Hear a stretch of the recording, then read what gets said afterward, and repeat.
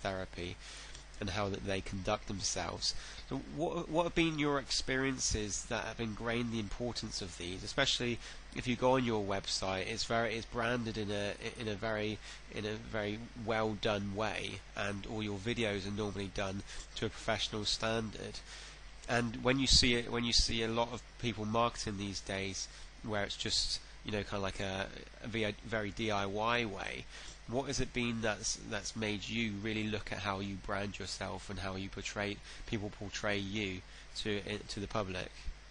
Well, I think there are different considerations. I mean, the first thing is that when people are starting out, they may have limitations on who they can contact, and from a financial point of view, what it is that they can do. So I'm aware of that, because I've had people in the past say, well, I don't have the money to be able to do this, and this. But here's the thing. A little bit of care and consideration in terms of video quality and sound quality is not something which is difficult to achieve. I had one sort of like persuasion guru send me something once, which I didn't know if it was a DVD or a CD, and it's the worst audio recording I've ever heard in my entire life. Now, these are supposed to be people with sensory acuity. I've also seen sort of video clips of somebody who was claiming to train people to earn £100,000 a year, and they didn't even invest in a tripod to have their flip camera still, or put it on a wall so it doesn't move around, because all of this shows lack of attention to quality and lack of real care and presentation. Now, I think that's really important.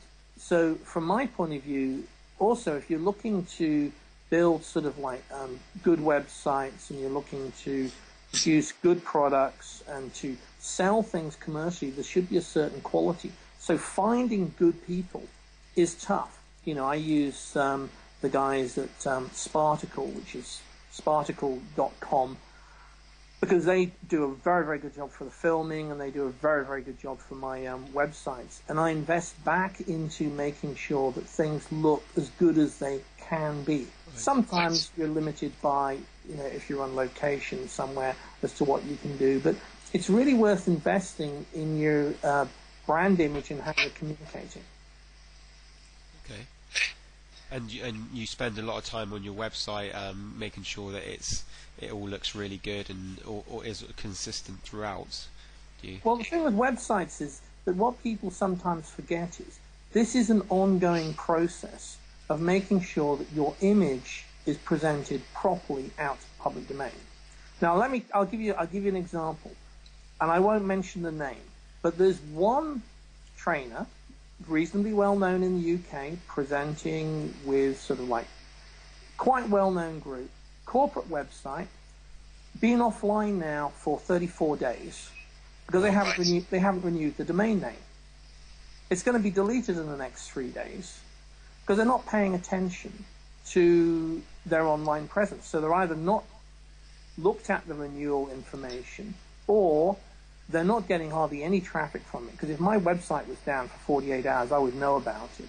But to be out for an entire month shows that really it's something that's out there, but they're not really paying attention to it, or they don't have technical people paying attention in the right way to making sure that their communication system out to the universe is consistently, as much as possible, because there can be technical problems there, and their presence is there all the time. So is this person still in business? You would normally associate that with someone that's just got business, and I still get emails from them and other people inviting me to all kinds of courses, including I had one to a women-only course. It does beg the question of how much attention is actually being paid to some of these things that are sent out. So my comment is, yeah, there's always things that we can improve. I look back on previous versions of what I've done and think it was okay for the time, but this is about sort of improving, refining and developing skills, which means that it's a constant ongoing process of reflection and improvement. And a website is one of those things. Same thing with video, same thing with audio. It's really taking the time to do a good job. Because if you're going to charge people for it, you need to give people good value. And even if you're not charging people for it, you never get a second chance to make a first impression. Okay. So if we were to look at your experience hosting trainings and being exposed to a lot of therapists, and you also say a lot of trainers, what would you say that you've seen as like the traits for those that are successful and those that are not, both in skill development and also in the way that they have a busy practice consistently? Well, there's a couple of things. I mean, firstly, the secret is to be able to specialize in something, to be able to do something really well. Okay. A lot of people who've gone through certain training institutes become almost essentially like in the world of music, you have original bands like Thin Lizzy, Bruce Springsteen, etc., etc. Then you have tribute bands who basically emulate everything that the original band was. And there's a market for that, definitely. In the world of NLP, there are essentially hundreds of tribute bands. Very few people actually creating something that's definitively new and interesting. So in order to sort of like the trainers, in my opinion, who are doing really interesting work, first of all, they train with a whole bunch of different people, and they have a lot of different interests outside the very small world of NLP or hypnosis. Right. Hypnosis is a bit bigger world than NLP, but that's another story. So they're looking to develop something, and usually the ones that do well are people who already have a set of skills, and they're using the NLP set to be able to start to develop more elements of the skills that they've already got. So you can look at, say, somebody like Al Whitten, Fighter's Mind. He's established his skills in a certain area. He's got evidence of capability. So he's using his insights from hypnosis and NLP to be able to develop what he's already got and develop his own brand. And hats off to him. There are other examples like that. If you take sort of like Andy Austin, I mean, his background was from being a nurse. He will be mindful of a lot of NLP techniques, but like myself, both of us will say, well, a lot of this is interesting, but doesn't necessarily translate that helpfully in working with clients or in business, and some of it actually doesn't work, which shock, horror, deep gasp from people listening to this. Surely not. Some things, they don't work, and yet there's all this incredible insistence that, you can magically read people's minds just by looking at the shade of the color of their skin, etc., etc., etc., etc. Well, I'm all open to ideas, but I like to see some demonstration of actual evidence. And whenever you look at this kind of thing, you don't tend to see it. I'd be very much for like a Penn and Teller Fool Us TV show where NLPers can actually demonstrate and see if they can actually fool anybody with some really, really good sensory acuity. So good trainers are going to be bringing something different to the table, are going to have an interest usually in one particular aspect, and going to develop, better and better skills. And the best ones are doing things that can really help other people. Okay. So someone's starting out. They've just finished their certification, and they might not be aware of what could potentially work and what wouldn't. You would hope that they have some sort of a BS detector up anyway. But what would be some of the first things that they would do to ensure that they're moving in the right direction to start a successful practice? Would it be literally, what am I good at, and how can I use that to help other people? Was that the type of thing that you would be looking for? The first thing is it depends what they want to do. If it's in business or in therapy, the first thing is to seek out opportunities where they can start to practice and use those skills. Now, whether you're doing a good job or not by the feedback that you get back. It's very easy. When I worked in the recruitment sector, pretty much standardly, you'd go in, you'd be given a desk and a phone, and within 3 months, you need to be able to generate X times what they're paying you as a basic salary. If you don't do that, you don't have a job on the fourth month. So I came from a background where you had to actually produce and demonstrate results. If somebody's starting out, then the smart thing is hang around with people who are very skilled. Hang around with people who've already been there and done the work. But hang around with different people, because if you just go to the same depressing news group or the same practice group with the same people, you're only getting a certain view and a certain mindset. Doesn't mean the mindset's not valuable. It just means that it's one particular way of thinking.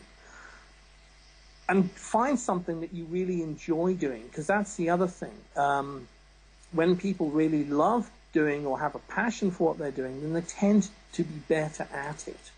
So it's finding a niche that you enjoy and also be practical in terms of the transfer period. If you're thinking about going into earning a full-time living, the idea of literally, I've done my 14-day course, now I'm packing in my highly paid job doing X, Y, Z, and I'm going to be seeing members of the public. A lot of the time, people don't have the requisite skills to be able to attract clients and to be able to maintain the attraction of clients to generate an income stream. One of the things in NLP is that they have this obsession with everything being instant, fast, speed, effortless, etc., etc., etc. Whereas in the real world, skills integration, development of any business takes time, takes application, takes integration. And unless you have those skills, you're not going to be able to develop it.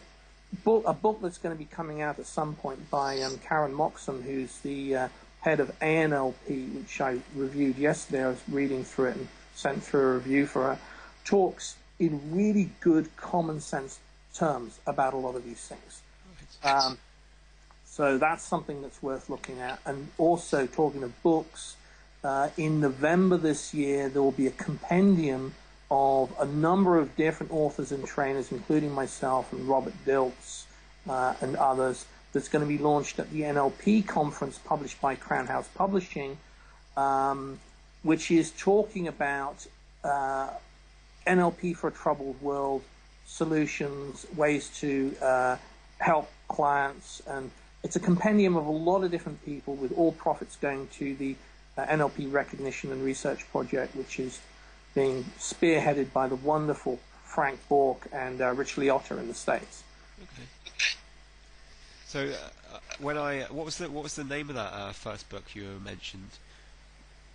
The one with the one that was the ANLP one.